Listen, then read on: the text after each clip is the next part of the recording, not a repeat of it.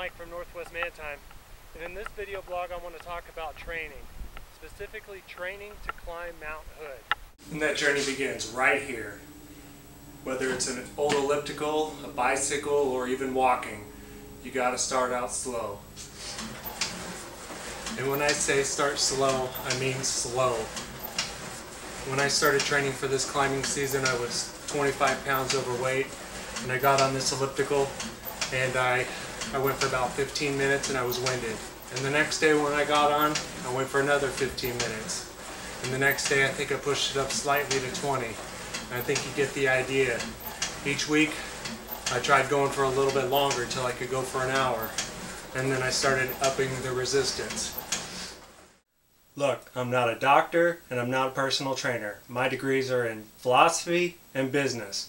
But you gotta use common sense on this one. If you do too much too quick, you're going to overload your muscles, strain them, possibly injure them, and that's going to put you out of commission for a long time. The key is to start slow and gradually work yourself up.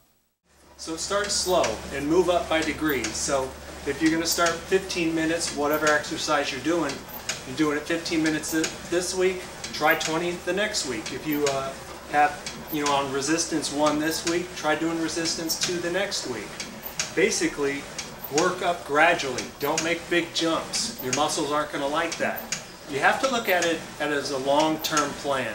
This isn't something you're going to do in 2 weeks. And for the most part, we all do really good for the first couple days, don't we? Or the first couple weeks. We get up, we do our exercises, and then that one day comes along and it breaks and we all fall apart and we never work out again. I've had the same problems, and there's probably lots of solutions, but I'm going to show you the one that worked for me. Darth Vader.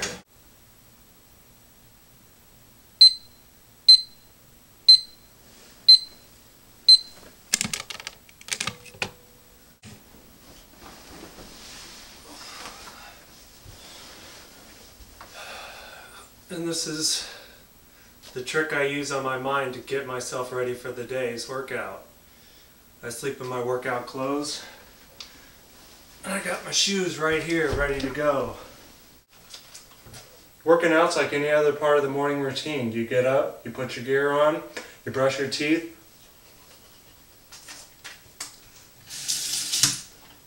and you go do what you have to do.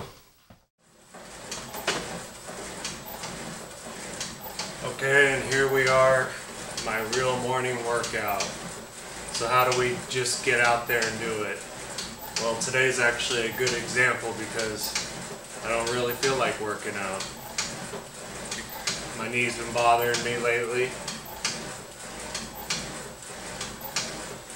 And so instead of doing my normal 60-minute aerobic workout or performance endurance program, I'm just going to kind of take it easy. The whole point is that I'm still going to take that time I set aside every day and get out here and do it. And so what are some of the tricks to doing that? Well, iPod Nano, of course. Got my music if I do want to do my aerobics, but I'm not going to do that today. Got my wife's Kindle, watch Netflix on it. Family Guy reruns, whatever, SNL reruns, something just to keep me sitting here when I don't want to be here.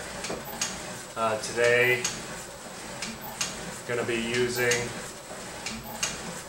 Pandora on a lower mode, or sorry, I'm still just waking up, but on some slower song station. Something that doesn't get me too excited because I don't want to hurt my knee, but I still want to get a workout. Obviously, if you are really injured and you can't work out and you feel sharp pains, you're going to want to stop, but I can tell it's just a little sore, so I'm just going to work out real smooth, real slow, at a low endurance, but I'm still going to do it for 60 minutes. Still got my waters here, still going to take my supplements. The point is just to keep that spot, that habit going. And in the next video, I'm going to show you how ancient wisdom and modern science show that you can actually create a habit by repetition. So thanks for watching, and stay tuned for part 2.